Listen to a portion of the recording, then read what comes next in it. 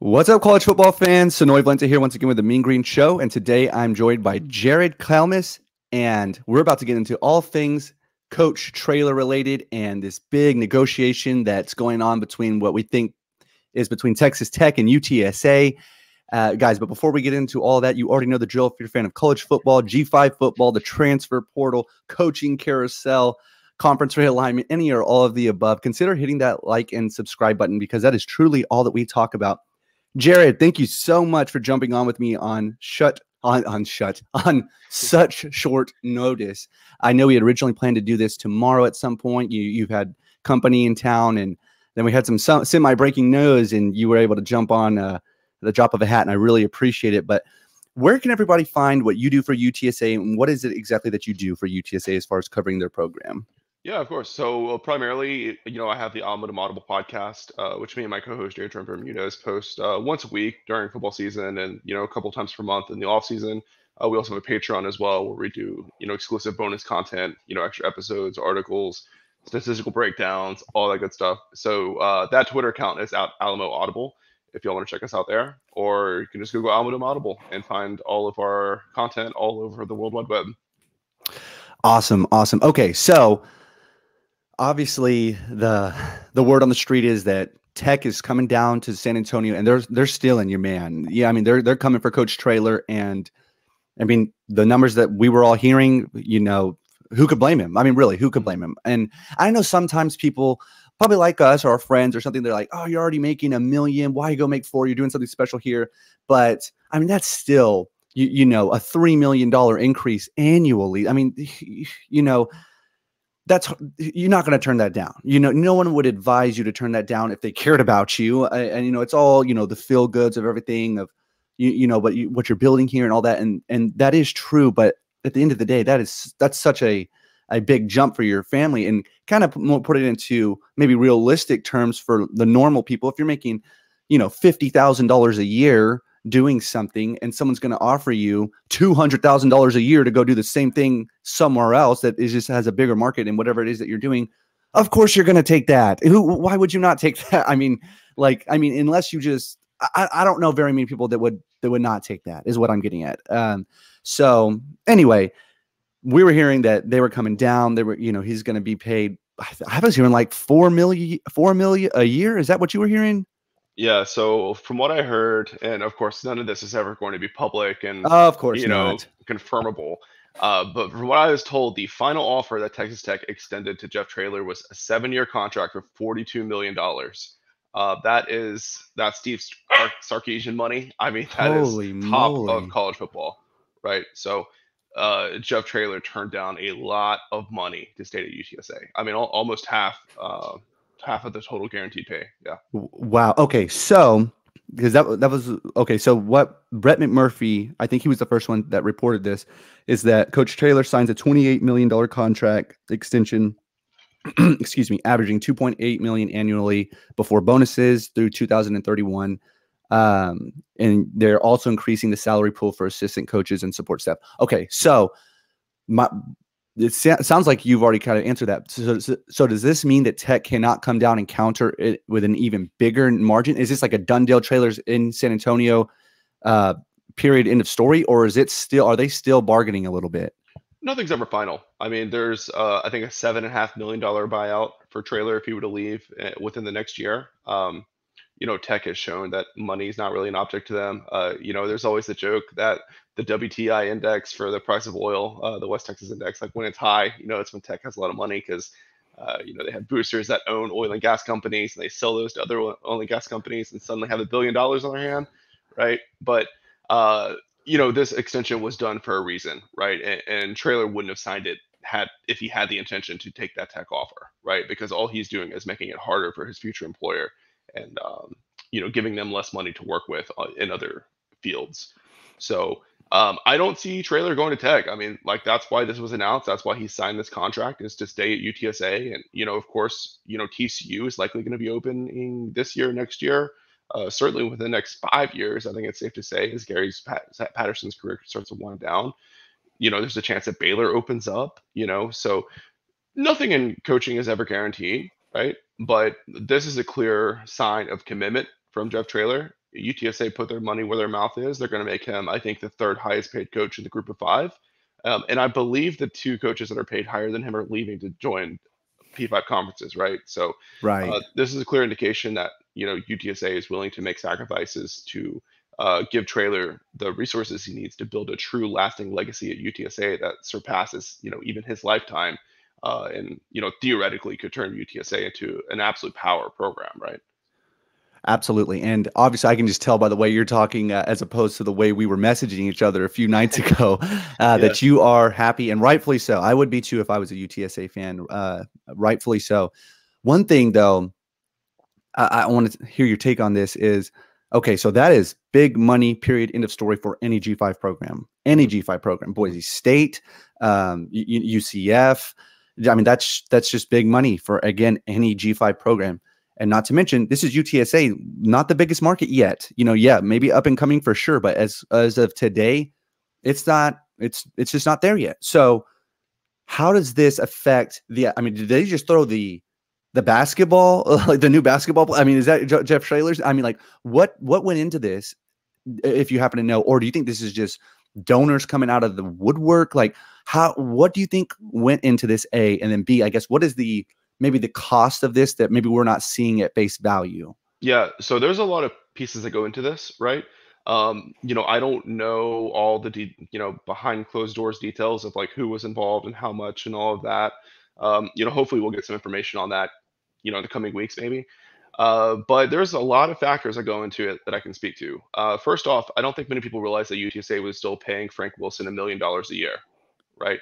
So that money comes off the books January 1st of 2022, right? So that's $1 million a year right there that UTSA is already paying, and they're just paying a better coach for that, Mm-hmm. right? So that's massive. That alone gets Traylor, nearly to the $2 million point per year, right? Additionally, when you are in a large market like San Antonio, you have a lot more, I guess, flexibility in revenue streams that you may not have in smaller towns, right? So if you notice, if you look at the actual contract that Traylor signed, most of the money is in supplemental compensation. So that can mean a couple of things. We don't know yet, but my guess is that we might see news of an endowment coming down for the head coaching position. I know that Rice has done this with Mike Bloomgren, where a booster, pays a significant portion of his salary, and that head coaching position is endowed by that donor, right? So keep an eye out for that. That could be one avenue. Additionally, there's more money coming in from the American Athletic Conference, right? So UTSA has to plan where they're going to put that money into, and I think the head football coaching salary is a great place to start. Agreed. And then also there's like marketing agreements as well. So in Coach Traylor's old contract, I don't have the number in front of me because I only have his new contract pulled up on my screen. But a pretty good chunk of his money was coming from sponsorship agreements, from local businesses, to go onto a radio show on a weekly basis, do commercials with car dealerships, stuff like that.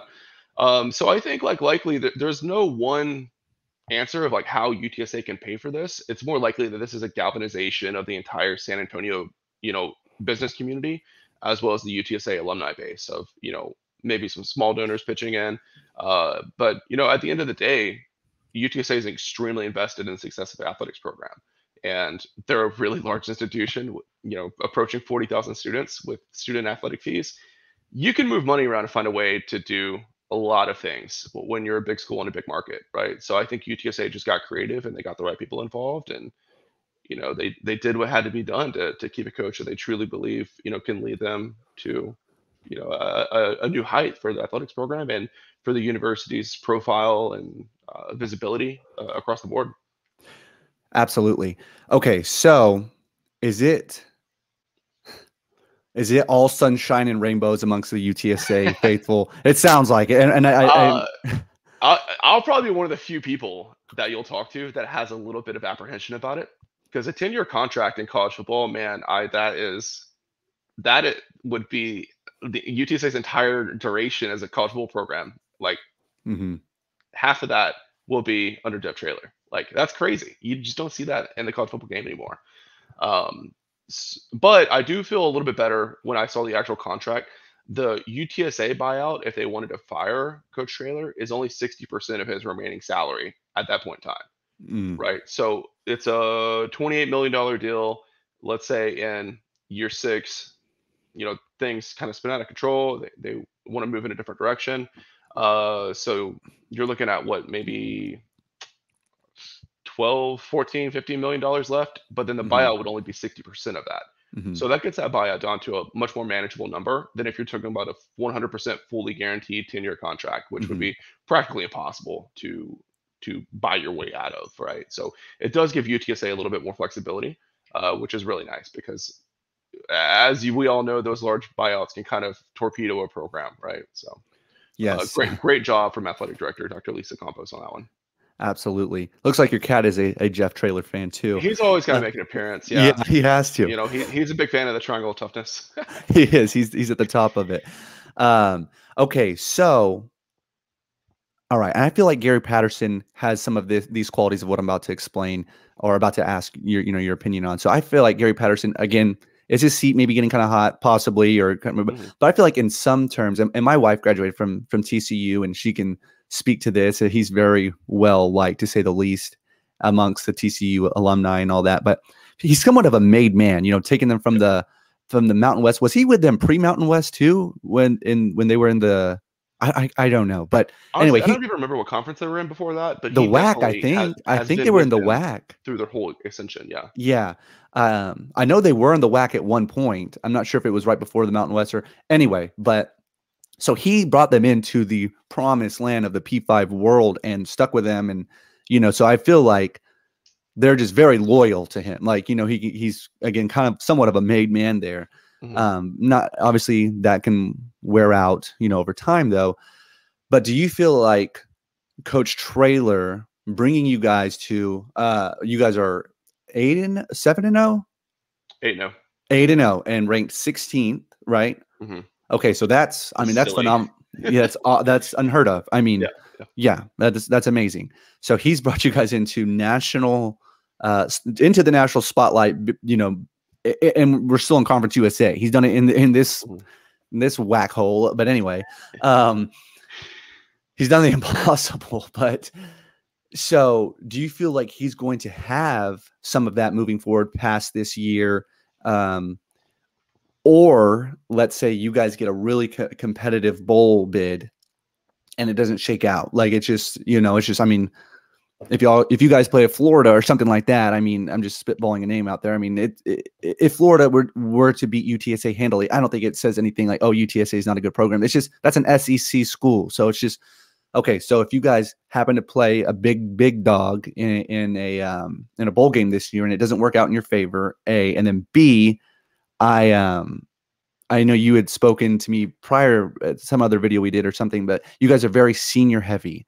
So if they take a significant dip after this year, because I mean, if you're going to lose a lot of seniors, I mean, that's even Alabama will take a dip and lose a game, right? Like, but do you think there will be any like knives and pitchforks? We're paying this guy all this money or whatever, or do you feel like again, he's just in that made man status as of now? I know that was kind of wordy, but what are your thoughts Yeah. on all that? And I can reiterate that any of that if you need me to. So I think I'll answer in two parts. As far as the team being senior laden, like that is true.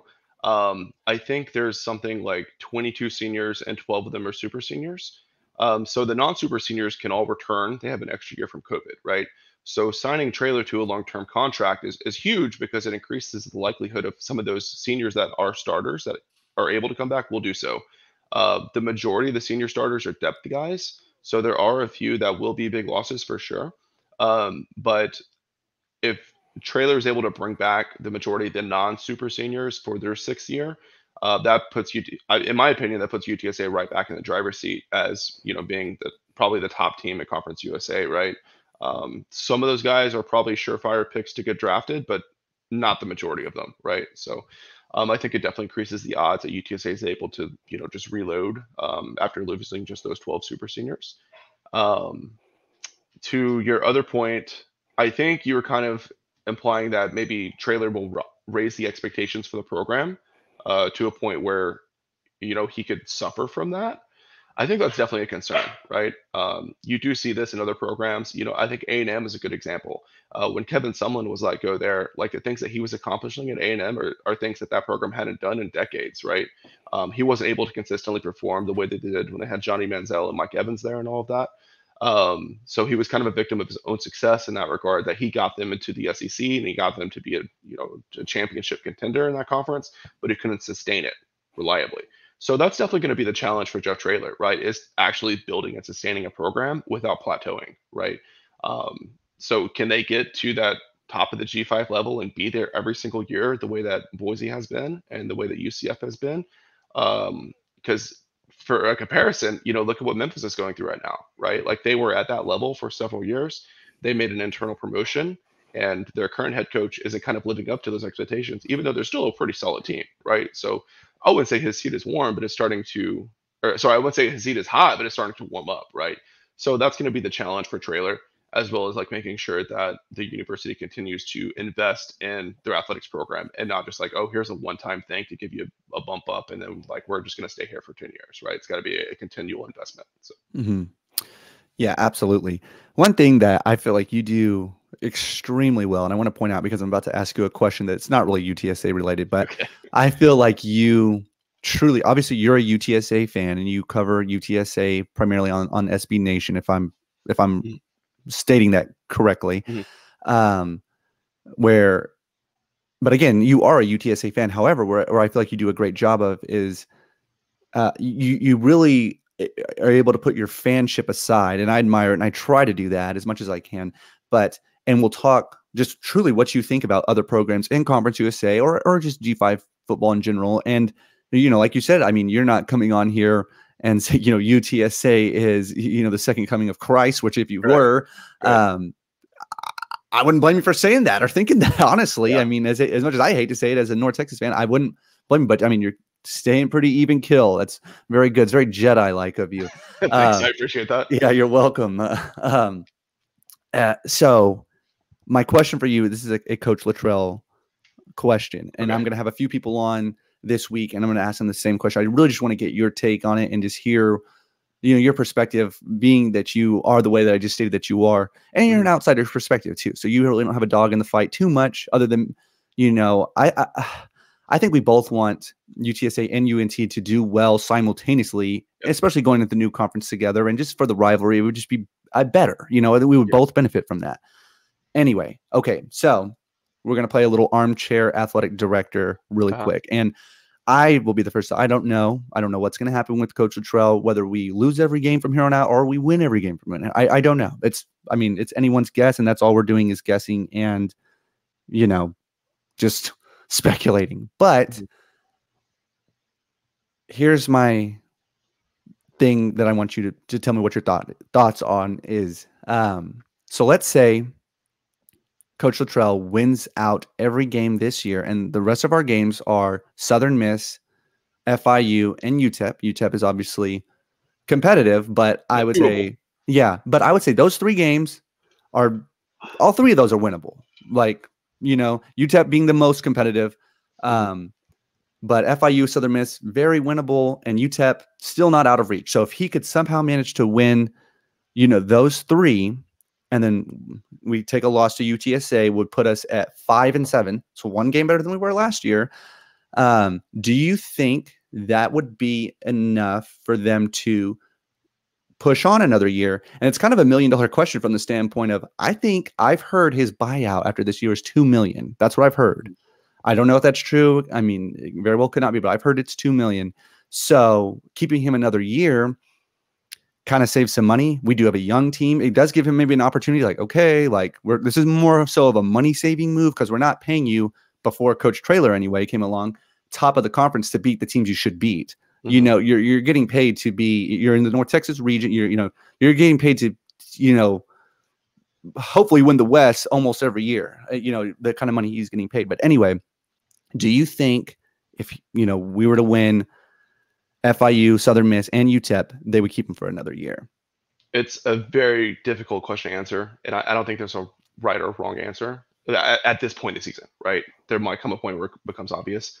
If I'm Ren Baker, what I'm doing right now is I'm working back channels to gauge interest, right? If I can go out and I can get a candidate that I feel really, really good in, and a candidate that I think can compete at the top of the AAC, I'll make that move, right? $2 million you can budget around, right? It's not a backbreaker, especially with UNT's operating budget, right? I think they're like $40 million a year or something like that, right? You can work around $2 million for sure.